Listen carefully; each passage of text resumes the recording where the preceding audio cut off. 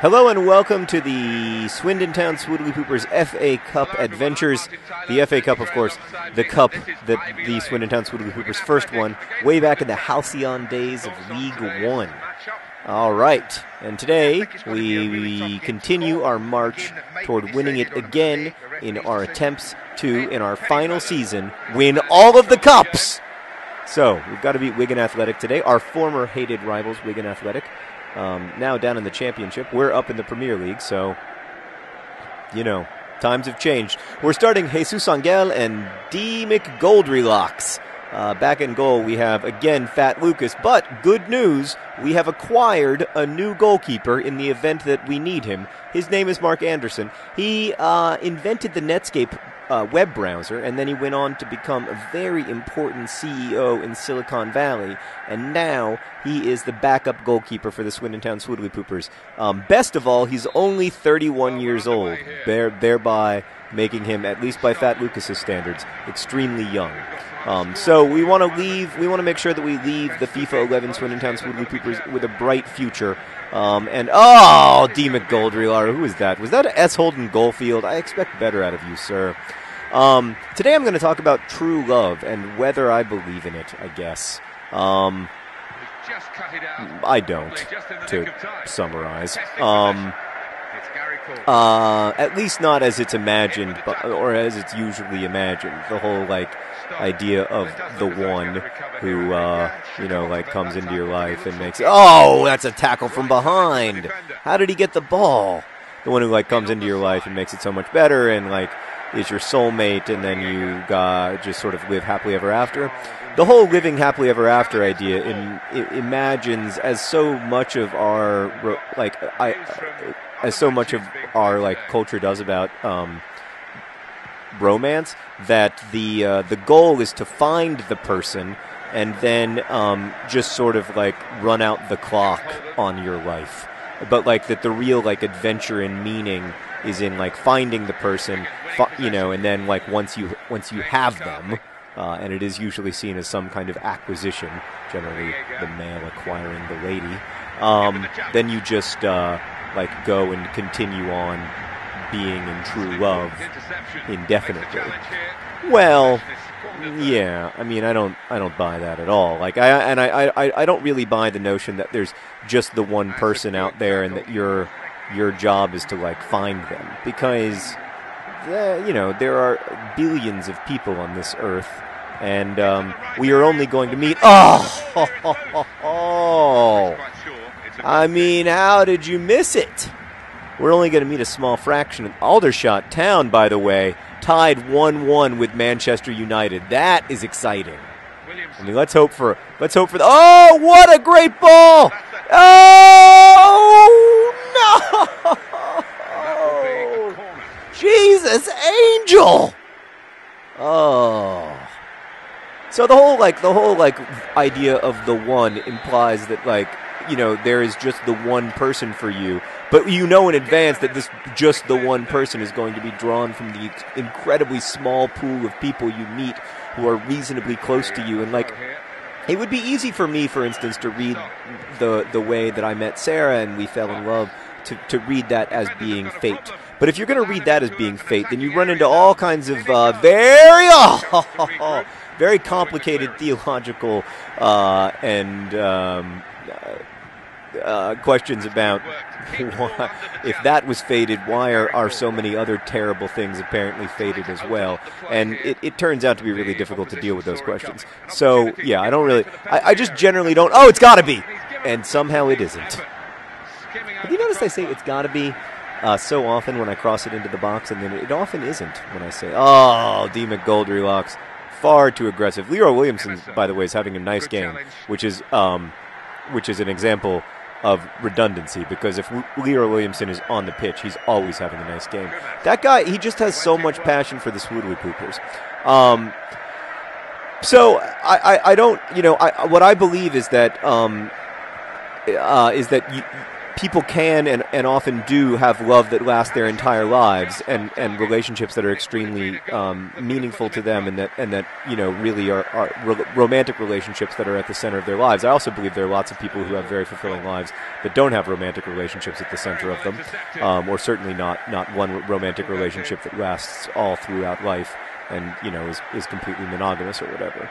So I don't think that there's just the one way to be happy, and I don't think that it's got. I mean, you just Jesus Angel, you've got to finish or what? What is that? What is it? Explain it to me. Explain to me your thought process there. No, it's disappointing. We're better than this, the Swindon Town Swiddly Poopers. So I find that. And I also think it's a little bit, it's problematic. Oh no, it's problematic from the whole idea is problematic from the perspective of, like, once you get in the relationship that is supposed to be your soulmate relationship, if you see it as a soulmate thing or as a true love thing, then you may think that you don't have to work, or that there shouldn't be hard times, or that there shouldn't be periods of time where your relationship, isn't easy or fun or. This is the one that one was okay. I mean, I wish it had gone better. The one that bothers me is this one. What was that? Like, why don't I try to tap it into the goal? No, Jesus Angel. You put your foot into the ball and you do it hard. Right. So, and the truth is that all romantic relationships, all marriages are going to feature, difficulty and struggle and times when it's, not easy and that it requires work. And it's a lot easier to do that work if you understand that that's, like, okay and healthy, and not that it's a sign of some failure of fate, or that, like, maybe this wasn't the one after all, or maybe this isn't my true love, and now I have to go, like, try to find my true love. I think all of that stuff is just super, super unhealthy, and kind of, like, ends up being sort of destructive to the well-being of like the overall social order.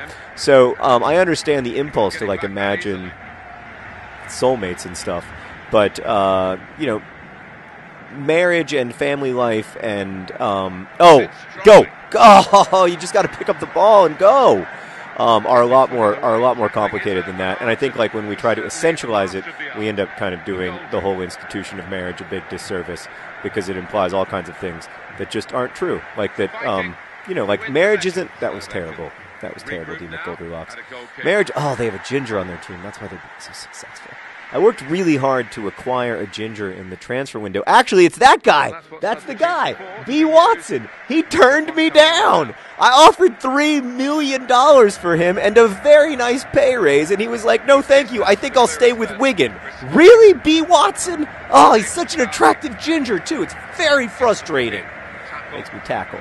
All right, we need to make, I mean, something needs to change here, because we need to beat Wigan. I mean, that goes without saying. I mean, none of the boys are tired, but I think I am going to take out D. McGold. I'm going to leave on Jesus Angel, because when you need a miracle, you want to have Jesus Angel on the pitch. But I'm going to bring on, who else do we have? Maybe French the Lana. Maybe I'll bring him on for beef stock. I like the way Leroy Williamson's playing, so I don't want to take him out. But I am going to also bring on. No, that's it for now. Maybe I'll bring on Santa Claus toward the end if we need to shore up a lead. But right now, I think this game needs a little bit of John Green. We've got a ginger. It's something, but I mean that B. Watson is it's fantastic. Just a big puff of ginger. So. Oh, that is not a foul. Come on. I mean, oh no. Hey, defense. Yeah, Ginger Rampage.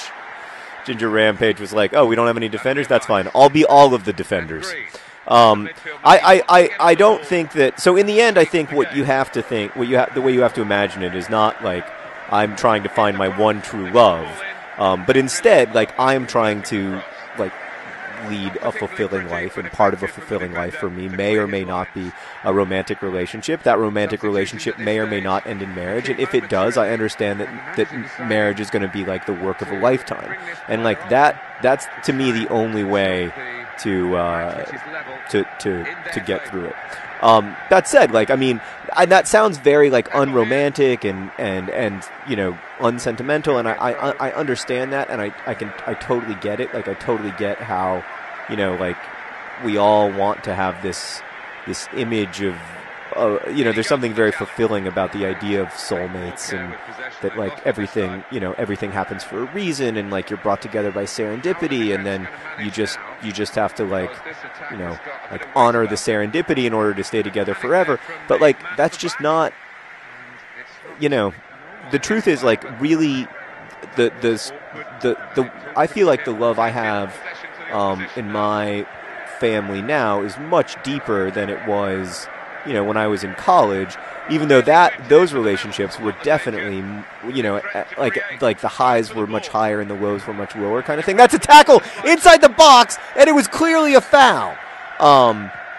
But it may not be like sentimental and romantic and the kind of stuff that people make movies about, but there is a depth and seriousness to a romantic relationship or a marriage, like when it is, you know, many years on, that you just can't have in the early days. Nice pass from Leroy Williamson. He's always on the ball and he's always playing it smart. And we can't go to extra time against Wigan. We can't. So we need to have a standard Swindon Town Swoodly Pooper 90th minute miracle goal. S. Holden Goldfield. He had the right idea. He was like, I'm going to go down and I'm going to do the standard Swoodly Pooper cross into the box, headed by other John Green, celebrate, possibly doing one of the bird dances, but it was all for nothing.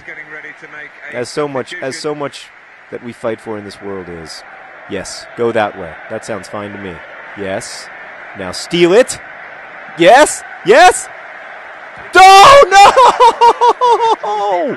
So many times Jesus Angel has been alone on goal, and so many times he has not scored. Leroy Williamson. Lead? No.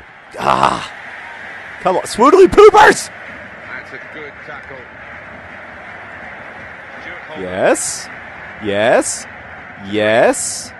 Yes. I like everything that you've done. Yes. And then cut back. No! He was tackled at the... It's a penalty! Well, we can't go to extra time. It makes me nervous. Extra time makes me super nervous. Ball into the box is on and in it comes.